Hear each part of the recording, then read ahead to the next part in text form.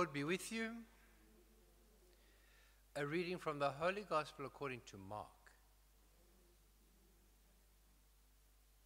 At that time, Jesus arose and went away to the region of Tyre and Sidon, and entered a house and would not have anyone know it. Yet he could not be hidden. But immediately a woman whose little daughter was possessed by an unclean spirit heard of him, and came and fell down at his feet. Now the woman was a Greek, a Syrophoenician by birth, and she begged him to cast the demon out of her daughter. And he said to her, "Let the children first be fed.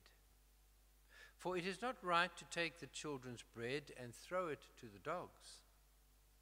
But she answered him, "Yes, Lord, yet even the dogs under the table eat the children's crumbs."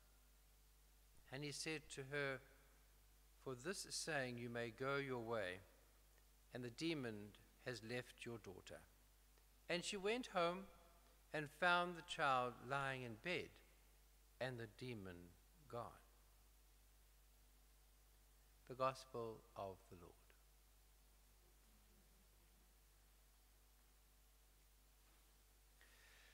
Today we celebrate Our Lady of Lourdes. We don't have to celebrate it, but it is an optional memorial, and today I've decided that we would, using the readings of the day, because I've been to Lourdes several times and I've marveled at the incredible atmosphere of this little village at the foothills, on the foothills of the Pyrenees in France. It's a little village. It was certainly a very little village in the 16th century when Bernadette was alive, and they were trying to pick up sticks for the fire at home. They were a poor family, and they discovered this cave. Our Lady appeared, and then from the 11th of February to the 16th, she appeared, I think, about 18 times or 13 times, I can't remember. And the message was to repent and believe. Nowadays, millions of people go there every year. And what is so special for me about that place is that the disabled and the sick are the princes and princesses of the town. Unlike any other little town that I've been into, everybody gives way to those who are not well.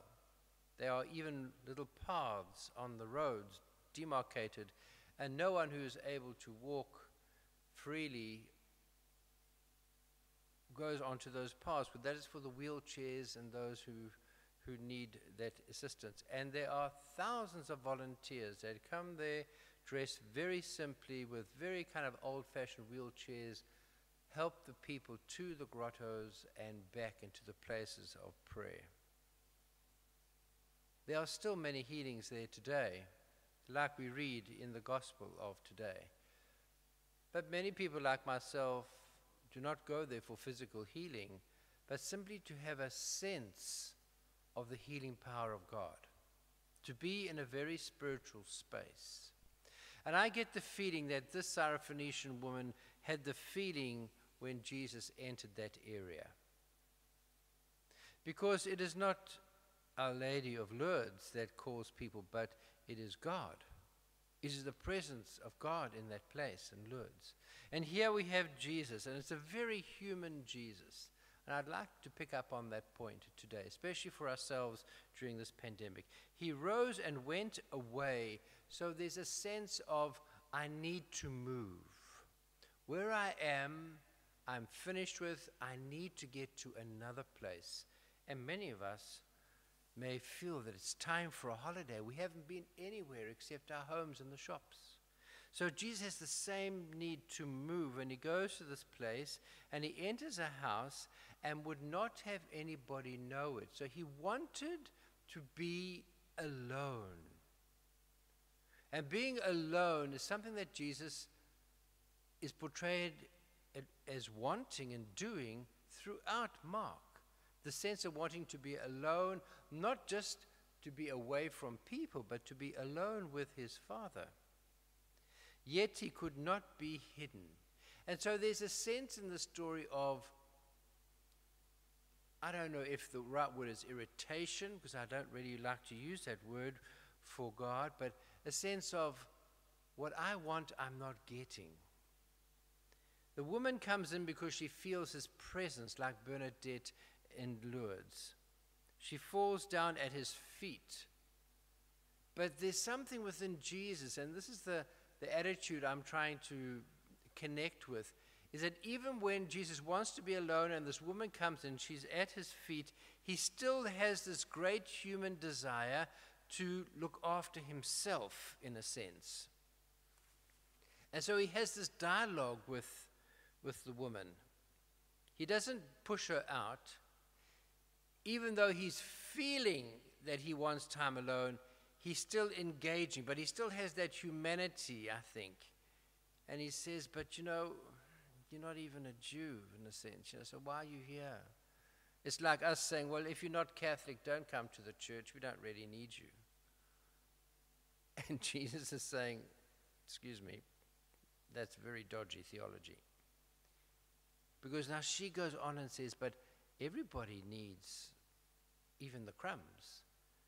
And then somehow he realizes, I suppose a bit like in the Garden of Gethsemane when he was praying, take this cup away from me, but then the divine comes into him because he's spending time with the God of his understanding, and then he changes his human mind to another level and says, but your will, not my will, be done. Here he's saying, for this, I will give you the healing. I might not have felt like it in the beginning, but I realize that I'm here to do this, so I will.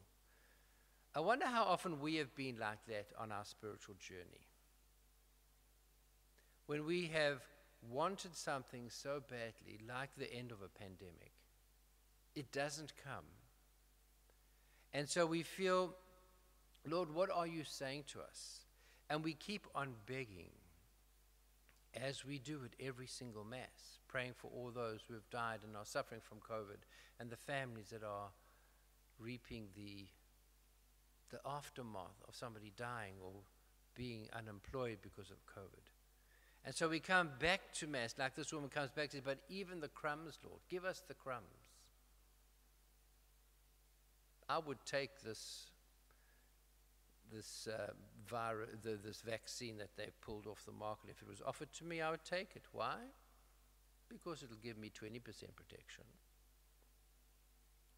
I think it's that kind of attitude that Jesus is saying, come to me no matter what your attitude, and I will heal you.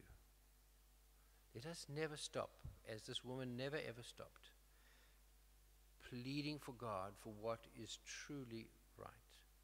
And if we are in the mood of Jesus at the beginning of this gospel, let us know that even Jesus felt like running away. But in discernment, he decided to do the will of God. That's human for us. This is a human God, divine God that we serve. Let us feel close to a person who feels what we feel. Amen.